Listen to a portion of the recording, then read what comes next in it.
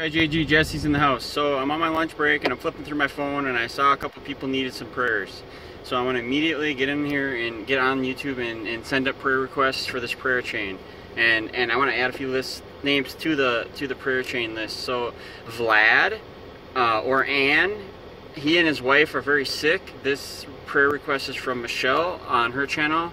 Vlad and Ann, they need help. They need prayers because they're sick. I guess they're really sick, so we need to send prayers up for Vlad and Ann, and also Nazia for the financial situation.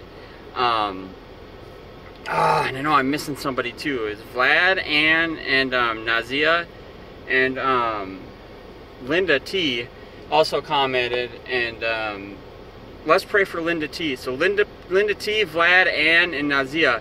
Let's pray for them, people. God, we just lift them people up, Father, and we ask you to do what you can in their lives, provide healings, miracles, give them the courage and the strength to continue to look up and call on your name, Father. Give them the courage to call on you and to ask for help, Father. And we're asking you for help right now, Father. So I ask all of this in Jesus' mighty name.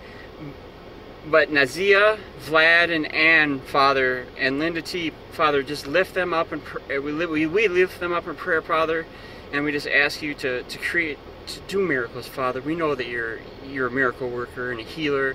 We know that you can do all that. So if it's in your will, Father, we ask that your will be done. And in Jesus' mighty name, amen.